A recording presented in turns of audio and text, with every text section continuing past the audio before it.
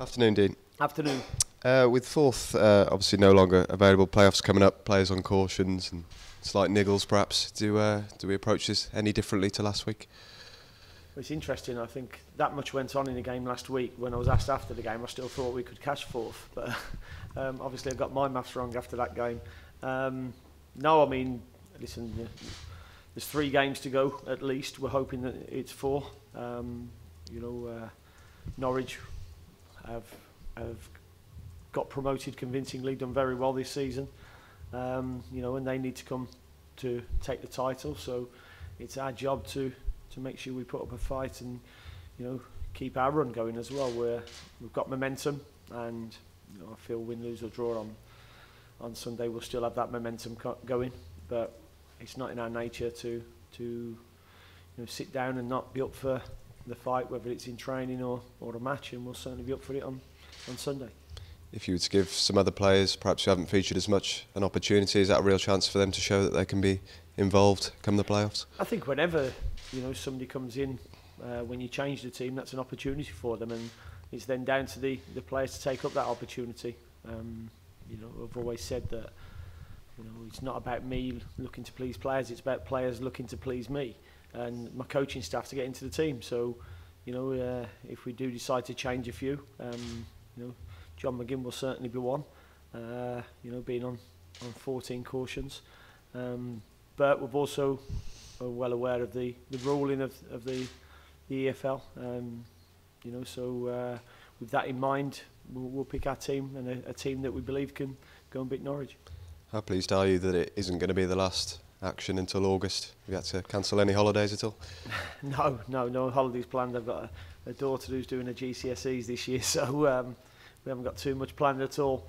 But yeah, I mean, obviously I'd like to be where Norwich and Sheffield United are, and full congratulations to both of them for the work they've done this season. But we've got an opportunity left to us now to try and go up through the playoffs, so looking forward to it. And with Norwich still obviously having the title to play for, does that perhaps mean that the intensity can't really be lost on their part especially? No, it can't. I mean, I believe they need a point. Sheffield United have got a better goal difference, so if we were to go and beat Norwich, and we've got a tremendous record at Villa Park over recent games, and we need to maintain that, because we're going to have back-to-back full houses at Villa Park, and we want it rocking for both. It's nearly 3 months unbeaten now. How keen are you to keep that feat going, especially given what's ahead in the next few weeks? Yeah, we're keen to continue that, but we also know that we're playing against the champions elect, so to speak, if they get that point. So we know what a tough game it's going to be. Daniel Farke has done really well. I think Norwich City have surprised a few this season. I'll be honest, I'm not that surprised, because I could see the potential that they had when I coached against them last year with Brentford. We went to Norwich and beat them at Brentford, but I always thought there was a lot of potential with the players that they had, and I think the signings they've made have strengthened them. Pukki's top goal scorer at the moment, so I'm not too surprised how well they've done, and it's a great credit to everybody there. Yeah, you're a big fan the way they've gone about it? Yeah, very big fan. They haven't spent loads to go and do it. They've recruited quite cleverly, and the players that have come in have fitted the style that Daniel's wanted to play, and I think it's been a serious team effort. I mean, we can all look at Pukki's goals, but it's been a real team effort from them. We had our awards dinner on Wednesday night over at Villa Park. How worthy a double winner, John McGinn? Yeah, no, he was well worth it. I think everybody expected that as well. I'm always one for the accolade of getting the player's player, because that's voted for from your peers who you train with every day and who you play with.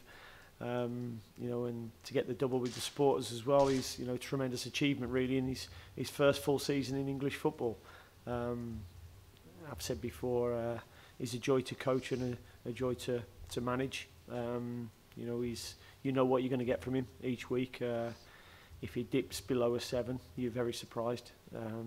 He's been extremely good for us, and it does make me laugh when I've heard rumours about him running marathons before he turns up for the game as well. You know, no, but he's a tremendous lad to have around the place and fully deserving of his awards.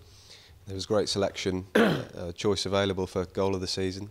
Jack at Rotherham won it. Would that have been your pick? No, it wouldn't. You know, but it was voted for by our supporters. You know, it was a very good goal. But for me, I know Jack went with the Hutton one against Birmingham City, which, you know, would probably be my top two, but mine would be John McGinn's volley against Sheffield Wednesday. Even though I wasn't there, I thought the technique for that was tremendous. Some other news this week, Anwar El-Ghazi, he's going to be available for playoffs. How pleased with that decision to rescind the red card? Yeah, I mean, I wasn't fully surprised, as you could gather after the game. You know, but it's great that, you know, the panel have agreed with, you know, what I expected, and you know, an important player for us. And you know, the sad part was that we actually missed him for the last 20 minutes of that game last Sunday. You said it was safe to say John might sit out this one. Tammy, where's he at? Would he have been ready if needed?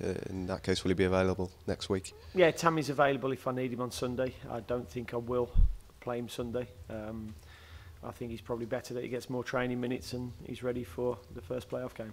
Particularly with the defenders, what chance of seeing the likes of Chester, Elphick, Hutton? Well, they're all available.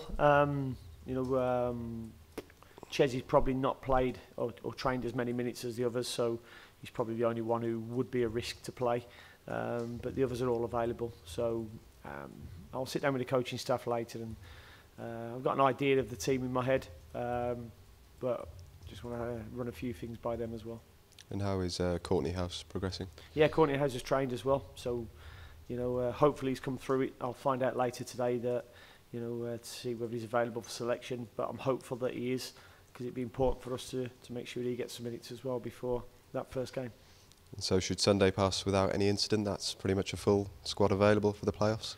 Yeah, no, it should. It should pass without incident. You know, it should be a good game as well. Two good footballing teams, a full house, and you know, one team celebrating promotion, and you know, one team roaring on to try and get promotion. Cheers, Dean. Thank you. Cheers.